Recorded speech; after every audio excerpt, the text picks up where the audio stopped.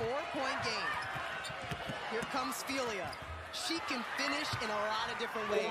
Taylor Theory is about as blue collar as they come. There's nothing flashy about her game, but she's always in the right spot. She understands the personnel and the scouting report, and she's all over the floor.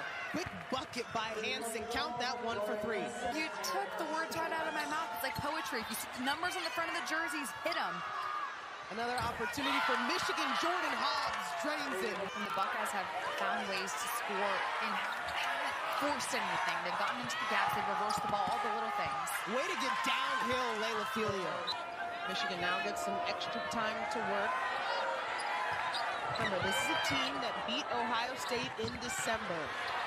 Quick pull by Hobbs and off the glass. The most unpredictable year in the Big Ten. Just a miscue there by the Buckeyes. Oh, that's a drill there. That's what you do in practice. Proud of this Michigan team. Kim Barnes-Rico has had to bring in a lot of new talent. And you see Phelia get the bucket to go.